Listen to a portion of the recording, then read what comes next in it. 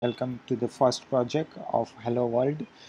So of Python, sorry, and World will be first our first project, and in that part one is installing the Python. So let's start with installing the Python.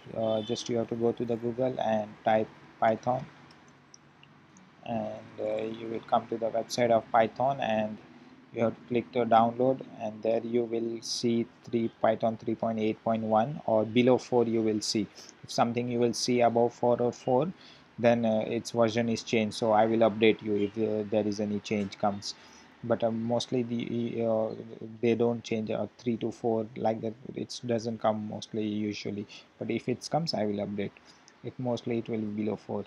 So here Python install, download it, and just it's easy in Mac, and in Windows also it's easy. Just in Windows you will get, I will show you. In Windows you will get here one checkbox, add to the path, add Python to the path. That checkbox will be there. You have to click that checkbox so that you can access Python from anywhere else. Otherwise you have to go to the Python directory and access. So this is very easy process. Just go and simply click continue and install it, and that's it.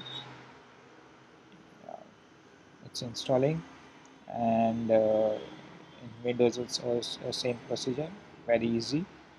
And it's running package and installing. It takes usually 1 minute, less than a minute. So it will take less than 1 minute, and this is the first part. Second part will be Sublime text, which I will show you later in second part. So hopefully it's done almost. Yeah, it's done. And go to the trash. Yeah, it's done. Python we have installed. Now we will go to the Sublime text in second part. Thank you very much.